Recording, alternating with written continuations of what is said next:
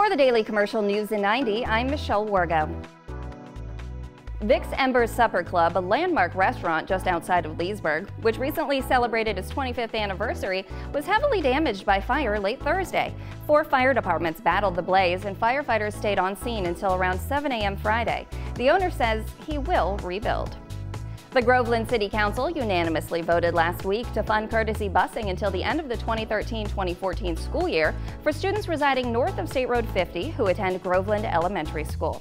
That's a relief for parents. This winter won't be as chilly for some 750 children and adults in the Leesburg area. They're receiving jackets and coats to keep them warm thanks to donations gathered by Miss Leesburg, Emily Pelton, and her court. Children in Lake and Sumter counties who've been removed from their homes for alleged abuse, abandonment, or neglect need someone who will speak up for them in court. The next training of volunteer guardian ad litems begins Tuesday, January 28th at the UF Extension Agriculture Center in Tavares. For more information, you can call Lynn Sennett at this number or visit guardianadlitem.org.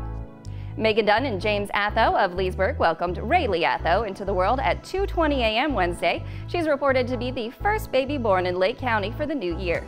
Congratulations.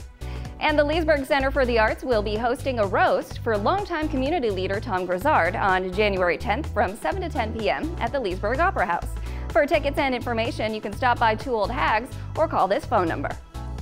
For more information on these stories, visit dailycommercial.com. That's this week's Daily Commercial News in 90 on LSTV. I'm Michelle Wargo.